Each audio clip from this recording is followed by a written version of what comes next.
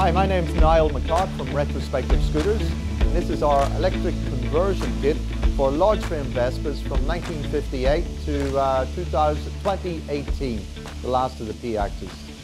Here we have the kit all together, fully assembled when it arrives, and it contains the hub motor, 4 kilowatt, in a swinging arm, and on the swinging arm you have the disc brake version with the master cylinder and the caliper around this side. It's still operated by the old brake cable, so it's semi-hydraulic. So the swinging arm hub motor is connected to the control box, and the control box is connected to a throttle sensor which is inside this box, and that is still cable operated as well. You have your hall sensors here which bolt to the control box, and you have a plug here which plugs the hub motor to the controller.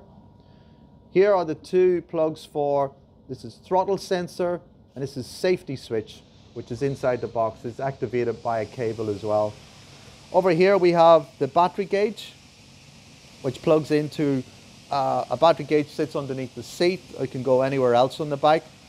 And the last plug is this. It's a waggle which connects to the 12-volt lights, the original wiring loom on the bike. So that's positive and negative 12-volt power. The whole kit is a keyless system which just clicks on and off.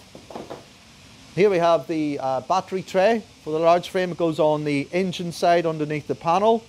Holds a large battery or a medium or a small battery, either. Here is the battery cables, 2 of them, coming from the control box to plug into the battery. Underneath the seat here you have this little cubby hole which holds your battery charger. You can take it with you. Over here we have the 3 battery sizes, which is small, medium and large.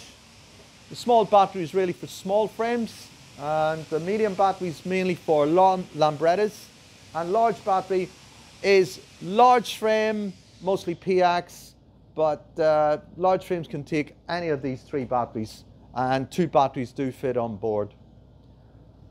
Here is a large frame Vespa PX with the engine bolt and the suspension bolt which holds the motor into the frame, and here's your motor cables going into the under cavity of the bike where the old petrol tank was. Deep inside this cavity seats your control box, and everything connects as I've just shown you, and your cubby box just sits in down on top of that. And that's it really. That's the kit laid out and how it goes together inside the bike.